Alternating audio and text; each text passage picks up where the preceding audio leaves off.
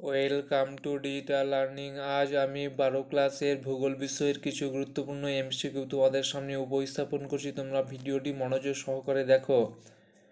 ভৌমজলের কাজ ও সংশ্লিষ্ট ভূমিরূপ থেকে প্রথম প্রশ্ন। ভৌমজলের প্রধান উৎস হলো আনসার অপশন নাম্বার বি বৃষ্টিপাত।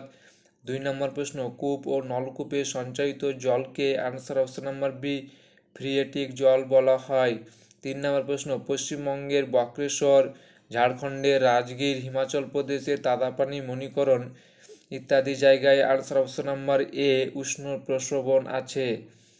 4 নম্বর প্রশ্ন, কাস্ট ভূমিরূপের প্রধান শিলাস্তর হলো আনসার অপশন নাম্বার সি চুনাপাথর। 5 নম্বর প্রশ্ন, আমেরিকা যুক্তরাষ্ট্রের ইয়েলোস্টোন পার্কের ওল্ড ফেথফুল হলো answer option number B geyser. এটি হচ্ছে পৃথিবীর সুন্দরতম গিজার। 6 নম্বর প্রশ্ন, জলচাপ তলের সঙ্গে সম্পর্কযুক্ত প্রস্রবণ হলো আনসার অপশন নাম্বার সি আর্টেজীয় প্রস্রবণ। 7 নম্বর প্রশ্ন, অপ্রবেশ্য শিলাস্তরে জলবাহী স্তর গঠিত হতে না পারলে তাকে বলে আনসার অপশন নাম্বার সি অ্যাকিউফিউজ। 8 নম্বর প্রশ্ন, ভৌমজলের ঊর্ধ্বসীমাকে বলা হয় আনসার অপশন নাম্বার ডি পিজোমেট্রিক তল। 9 নম্বর প্রশ্ন, যে স্তরে স্থায়ী ভৌমজল ভাণ্ডার গড়ে ওঠে তাকে বলে answer option number D aquifer. 10 নম্বর প্রশ্ন, দেরাদুনের সহস্রধারা মুসৌরি কোন ধরনের প্রস্রবণের উদাহরণ? আনসার অপশন নাম্বার সি শীতল প্রস্রবণ। 11 নম্বর প্রশ্ন, ভূ অভ্যন্তর থেকে কিছু সময় অন্তর বাষ্প সহ গরম জলের উৎক্ষেপণকে বলা হয় answer option number C geyser. 12 নম্বর প্রশ্ন, ভূপৃষ্ঠ থেকে ফ্রিয়েটিক স্তর পর্যন্ত বিস্তৃত অসম্পৃক্ত স্তরকে বলে আনসার অপশন নাম্বার এ ভাদোস স্তর। 13 নম্বর প্রশ্ন, পাললিক শিলা গঠিত হওয়ার সময় কখনো কখনো জল তার মধ্যে আবদ্ধ হয়ে থেকে যায়, এ ধরনের জলকে বলা হয় আনসার অপশন নাম্বার সি সহজাত জল বা জন্মগত জল।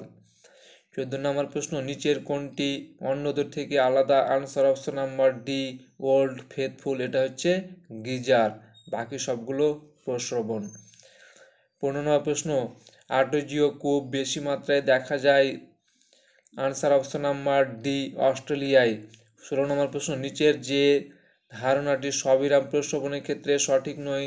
আনসার অপশন নাম্বার বি শুষ্ক ঋতুতে জলে নির্গমন ঘটে, এটা দেখা যায় না সবিরাম প্রস্রবণের ক্ষেত্রে। 17 নম্বর প্রশ্ন, মুক্ত অ্যাকুইফারের যে গভীরতা পর্যন্ত গাছের শিকড় পৌঁছায় সেই গভীরতা পর্যন্ত বিস্তৃত স্তরটি হলো আনসার অপশন নাম্বার বি মৃত্তিকা জলস্তর। 18 নম্বর প্রশ্ন, ভাদোস স্তরের যে অংশ পৃষ্ঠটানের প্রভাবে মাটির কণাগুলি জল দ্বারা আবৃত হয় তাকে বলে আনসার অপশন নাম্বার সি কৈশিক স্তর। 19 নম্বর প্রশ্ন, অ্যাকুইফারের যে অংশ ভূমজলপৃষ্ঠের ওপরে অবস্থান করে তাকে বলে আনসার অপশন নাম্বার ডি ভাদোস স্তর। 20 নম্বর প্রশ্ন, ভূমজল তলের ওঠানামা সীমার মধ্যবর্তী অংশকে বলা হয় আনসার অপশন নাম্বার সি সাময়িক সম্পৃক্ত স্তর।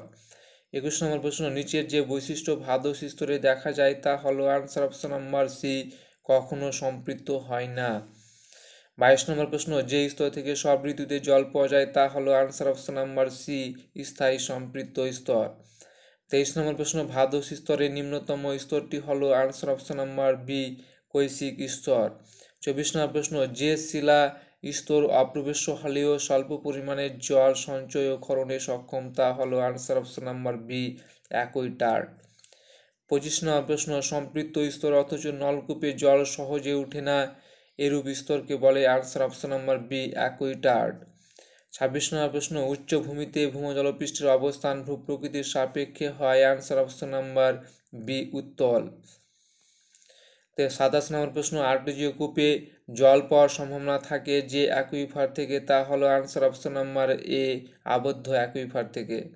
28 নম্বর প্রশ্ন, ভূপৃষ্ঠে পতিত বৃষ্টির জল অনুসৃত হয়ে ভূমজলস্তর গঠন করলে তাকে বলা হয় আনসার অপশন নাম্বার ডি আবহিক জল বলা হয়।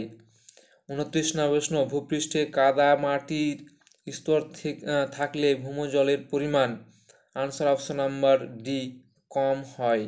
30 নম্বর প্রশ্ন, মৃত্তিকার মধ্য দিয়ে জল চুইয়ে চুইয়ে ভূ অভ্যন্তরে প্রবেশ করার প্রক্রিয়াকে বলে? Answer option number C অনুস্রবণ। 31 নম্বর প্রশ্ন, আগ্নেয়গিরি অগ্নুৎপাতের সাথে যে জল নির্গত হয় তাকে বলা হয়? আনসার অপশন নাম্বার ডি উৎসান্দ জল বা ম্যাগমেটিক জল বলা হয়। 32 নম্বর প্রশ্ন, ফন্টেন দে ভ্যাকলুস যে ধরনের প্রস্রবণের উদাহরণ, তা হলো আনসার অপশন নাম্বার সি, দ্রবণ প্রস্রবণের উদাহরণ। 33 নম্বর প্রশ্ন, ভূমজলের ভাণ্ডার অব্যাহত থাকে, আনসার অপশন নাম্বার সি, জলচক্রের মাধ্যমে। 34 নম্বর প্রশ্ন, যে ভূতাত্ত্বিক স্তরের মধ্য দিয়ে জল পরিবাহিত, খরিত ও পরিপূর্ণ হয় তাকে বলে, আনসার অপশন নাম্বার ডি, ভাদস স্তর। 35 নম্বর প্রশ্ন, মধ্যবর্তী স্তরে মাটির কণা অতি সূক্ষ্ম ফাঁকে যে জল জমা থাকে তাকে বলে, আনসার অপশন নাম্বার ডি, পেলিকিউলার জল বলা হয়। 36 নম্বর প্রশ্ন, ভূমজল শরীর থেকে ঘাম নিঃসরণের মতো অতি ধীরে ধীরে নির্গত হলে তাকে বলে, আনসার অপশন নাম্বার ডি হবে এখানে চুয়ানো জল বলা হয়। 37 নম্বর প্রশ্ন, যে প্রস্রবণে নির্গত জল দ্রাব্য খনিজের মাত্রা প্রতি লিটারে 1 গ্রাম বা তার কম থাকে তাকে বলে, আনসার অপশন নাম্বার বি, স্বাদু জলের প্রস্রবণ বলা হয়। 38 নম্বর প্রশ্ন, মুক্ত জলবাহী স্তরের মধ্যে অবস্থিত গৌণ জলবাহী স্তরটি হলো, answer option number C, পার্সড aquifer বলা হয়। 39 নম্বর প্রশ্ন অর্থাৎ শেষ প্রশ্ন, যে প্রস্রবণ কিছুদিন বন্ধ থাকার পর পুনরায় চালু হয় তাকে বলে, আনসার অপশন নাম্বার সি, সবিরাম প্রস্রবণ। যদি তোমাদের এই ভিডিওটি ভালো লাগে থাকে তাহলে অবশ্যই লাইক, শেয়ার এবং চ্যানেলটি সাবস্ক্রাইব করবে এবং এই ধরনের ভিডিও পেতে নোটিফিকেশন বেলটি অন করবে। Thank you.